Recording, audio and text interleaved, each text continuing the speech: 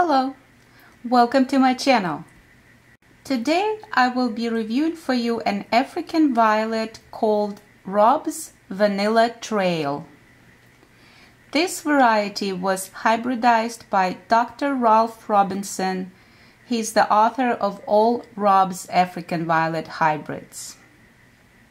Rob's Vanilla Trail was registered with the African Violet Society of America in 2003 under the registration number 9296. This plant has grown as a result of my learning experience when I first started growing my new African violet collection last year.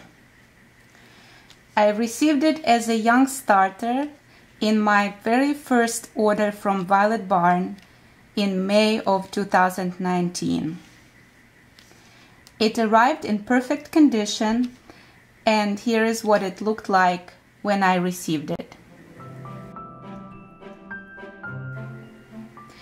At that time, I didn't know much about the potting mix for African violets, the watering methods, and so I just kept it in the original soil and watered it from the top. I didn't know that African violets prefer certain levels of humidity in their growing environment, and I noticed that the leaves on the young starter plant started slowly drying out.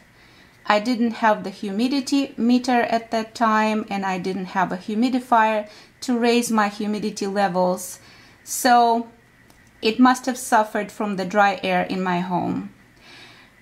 I managed to rescue a couple of leaves before it slowly declined, and what you see in front of you is one of the babies that those leaves had produced. Rob's Vanilla Trail is an African violet trailer, as the name of this variety suggests. Trailers or trailing African violets grow with multiple crowns that trail over the sides of the pot. Let's look at it up close.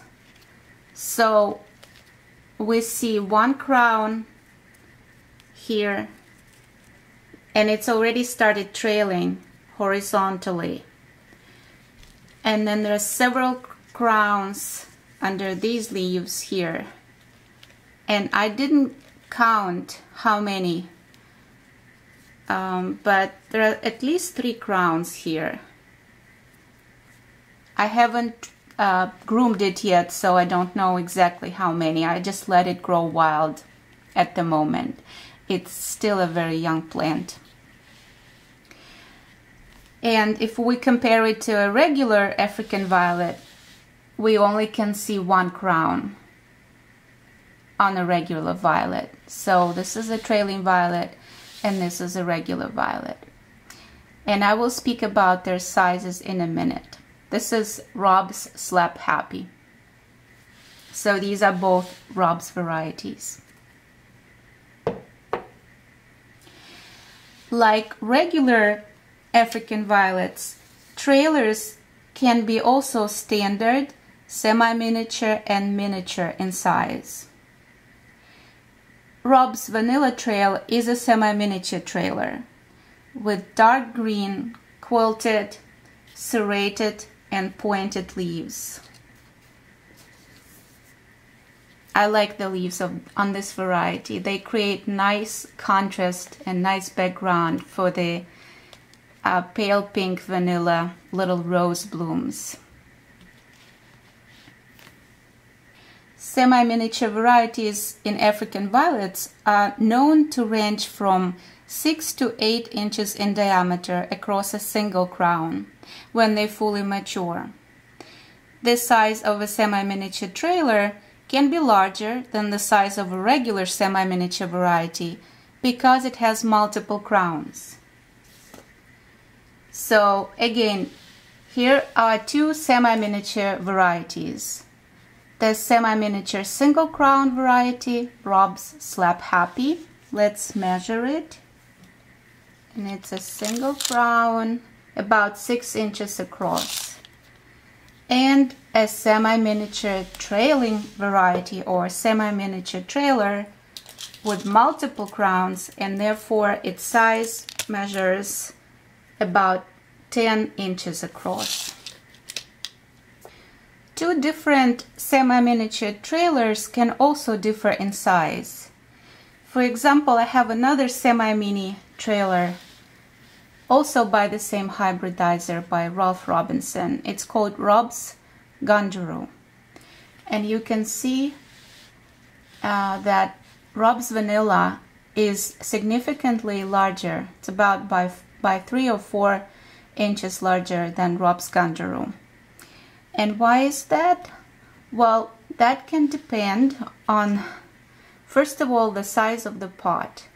So this is a size 3.5 inches pot, and this one I just recently repotted about 6 weeks ago into a 5-inch pot, and you see how much larger Rob's Vanilla Trail has grown.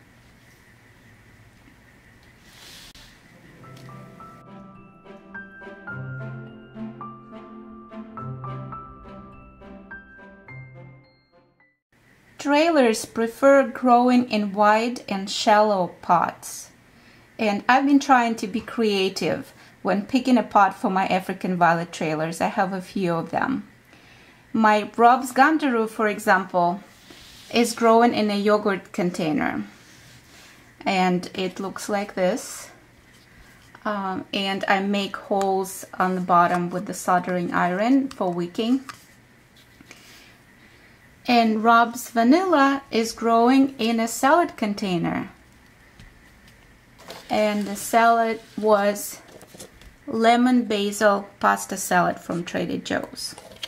So what I do, I also make holes like here with soldering iron all around the bottom of the container, and I just pot it in there.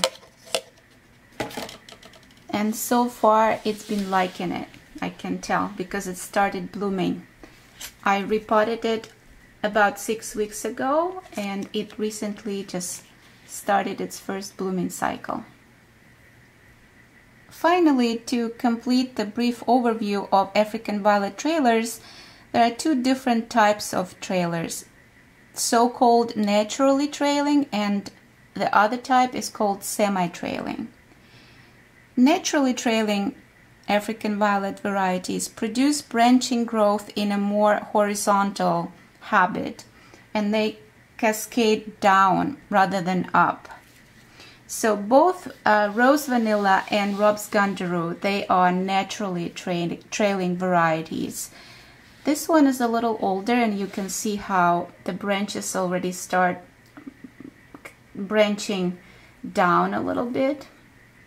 They're not standing vertically. I think only this one is. Yeah, right here. But they eventually start cascading, and so will Rob's Vanilla. And the branch that I showed you that was already growing horizontally is this one. So these are naturally trailing varieties of African violet trailers. And then the other one that I mentioned, the semi-trailing varieties, I only have one of them, and it's called Opera Dock. It's a miniature trailer. They often grow in a shrub-like manner, with most of the branches growing vertically. So you can see that each branch here goes up rather than going horizontally. That's an Opera Dock, the Opera Dock trailer. It's a semi-trailing miniature trailer. Now let's get back to the star of today's episode, Rob's Vanilla Trail. As I mentioned, this is a young plant, repotted into a 5-inch shallow pot about 5 to 6 weeks ago, and it is now at the beginning of its first blooming cycle. The flowers of Rob's Vanilla Trail are described as double cream to blush white pansies. They grow in multiples on a single bloom stalk, creating a beautiful bouquet. And there are many bloom stalks branching out. And this is just the beginning, so hopefully it will bloom more. However, there is one condition that needs to be met for it to bloom more, and it's the humidity in the air. I noticed that in comparison to other varieties, this one really likes the humid air, and it likes the humidity levels to reach about 70%, and then it starts blooming. And when the humidity drops, the little flower buds start drying out. And so I removed one of them, one of the bloom stalks, and you can see this young bud just started drying out. So if you'd like growing it, it likes humidity. The flowers are not large, they're about 3/4 inches in diameter. And here they are in comparison to a dime coin.